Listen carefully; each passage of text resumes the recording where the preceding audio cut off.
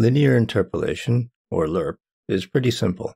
If you've got two numbers, doesn't matter what they are, and you want to get the number halfway between them, then that's a times a half plus b times a half. If you only wanted, say, 1/4 of the way between a and b, that's a times 3/4 plus b times a quarter. And if you wanted, say, the opposite, say 3/4 of the way between a and b, then that's a times a quarter plus b times 3/4.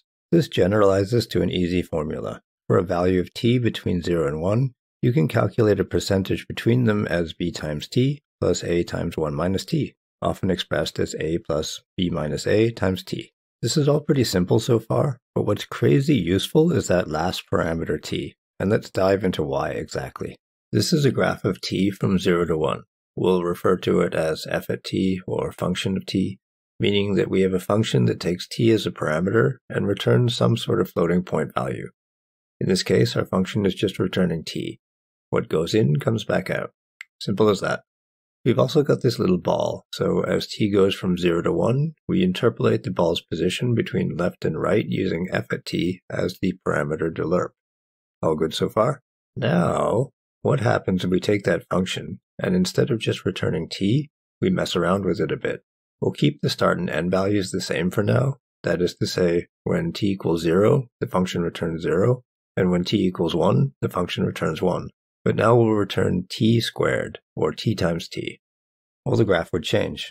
Now you've got this second curved line drawing over the top, and you've got a second ball moving left to right. But the behavior is slightly different. It takes a second to accelerate before zooming across. This is illustrating an important concept.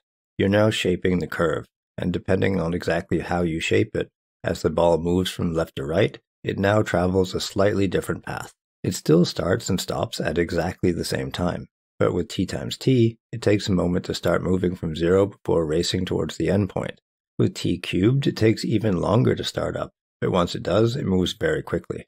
You can go the other way as well, taking the square root of t, which is interesting because it starts quickly, but then decelerates before the endpoint. Or we can use this super handy function called Smoothstep, and the plot of the graph curves just a bit near the start and end, enough so that when you watch the ball move, it starts slow, speeds up, and then slows down again, giving a smooth start and stop effect. Now there's a zillion different shaping functions out there. There's really no point going through them one by one. Instead, the important takeaway is to understand how they change behavior. You can ease in, ease out, go back and forth, bounce, etc. just by plugging in a shaping function. And what's even neater is that you can compose functions by lerping between them. So say I start with x squared, which gives me this nice slow start. And I also have 1 minus 1 minus x squared, which gives me a slow finish. Then I can lerp between those two functions, giving me a third function, which happens to be Smoothstep. So congrats, you just derived Smoothstep. Now I said this was crazy useful, and it totally is. Let's say that you've got two colors. Well, blending between them is a simple lerp operation, giving you some value between those two. Add two more colors down below, and then lerp between those. That gives you a second result. Now you can go off and lerp between the two results, and voila, you've got bilinear filtering, the exact same method the GPU uses when sampling textures.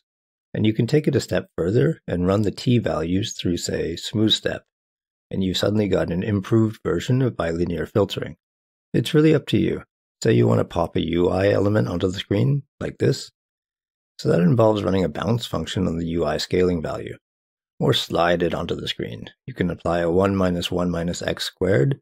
That gives you a gradual slowdown as it reaches its endpoint. Once they're on the screen, you can animate one towards the corner. But that doesn't quite look right because it's just a linear interpolation.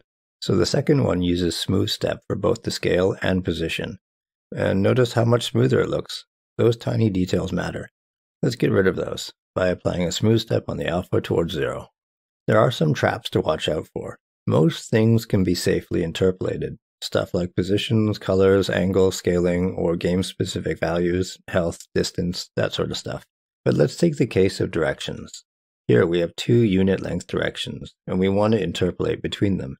If you do a straight lerp between them, the result vector looks mostly okay, but let's look a little deeper.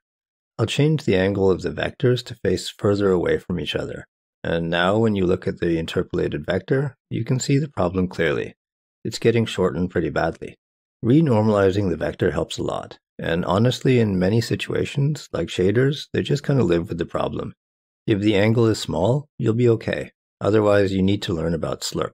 And SLERP stands for Spherical Linear Interpolation. And we won't dive into the math. The key thing to understand is that unit direction vectors lie on the surface of a sphere. So just straight interpolation is bound to have errors. Instead, you interpolate across the sphere, like the purple arrow is doing. When the angle between the two is small, the error is small. But the wider we go, the more problematic it becomes. I said scaling was okay, and now here we are suddenly talking about scaling. It's mostly true, until it isn't. Let's say you want to zoom in or out on an object. So we've got our little object here, and we'll zoom in and out. And the first thing you notice is that perceptually, it isn't smooth. It feels like you're covering the majority of the zoom in the first fraction of a second. Contrast that to the right half. So on the right, we're doing a logarithmic interpolation. We're taking the log of the values, doing a lerp on those instead, and this ends up feeling way more natural. And of course, you can combine this with, say, Smoothstep to get a nice start-stop on top of everything else. The scaling issue highlights the advantages of linear interpolation through another space. The results can be subtle, but perceptually better. Interpolating colors is easy. We can interpolate between a yellow and a blue RGB values through RGB space, and you get a gradient similar to this. But there's a bit of strangeness to it. Look at how in the middle here, we get this weird shift through slightly reddish colors. Doing the lerp through linear color space looks a bit better, but it still has the problem. But if we convert the colors to another color space, like say OKLab, perform the lerp there, and then convert back, you end up with a gradient that's arguably perceptually nicer. More what you'd expect if you were to draw it yourself. Damping is another common use for lerp. That is doing an interpolation between our current position and a moving position, a moving target. We want to interpolate towards it, following it in essence. And the most common way is to simply interpolate some fixed fraction between our current position and the desired position every frame. But if we split this into two separate instances with two separate frame rates, you see that they behave differently, because this isn't frame rate independent. Almost everybody then takes the delta of the frame time and feeds that into the lerp, hoping that solves the problem, which it almost does. You could be forgiven for thinking it was working. But if we take the difference in the positions, we can clearly see they're close, but there's a difference there. And this is exactly the kind of problem that's absolutely infuriating to track down later. One real, actual frame rate independent way to lerp is like this. T equals 1 minus k to the power of time elapsed for some k value. The whole reason behind this is associativity of multiplication for exponents. The general idea is that b to the power of m plus n is equal to b to the power n plus b to the power m. So that lerp of a, b, and t should equal to, say, lerp of lerp, a, b, and t and a half, b, and t and a half. Now, this isn't a rigorous mathematical proof, but I've quickly worked through the expansion here, which you can kind of glance through if you're interested. Hopefully I didn't get anything too wrong here. Anyway, got a little weird there at the end, but maybe you picked up some tricks. Until next time, cheers.